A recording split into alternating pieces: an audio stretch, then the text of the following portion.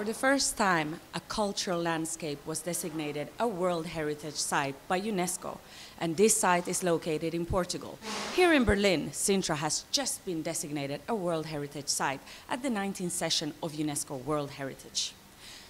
It is the end of a process that began in 1988 with Victor Serrao and completed now with José Cardim Ribeiro. The application was never to classify Sintra as a mere monument and architectural set, rather as a joint complex of Sintra village to the mountains encompassing urban areas and spaces in nature. And that is what UNESCO has just recognized, not the merely physical landscape, rather a cultural one that is, I quote, the work of nature and mankind.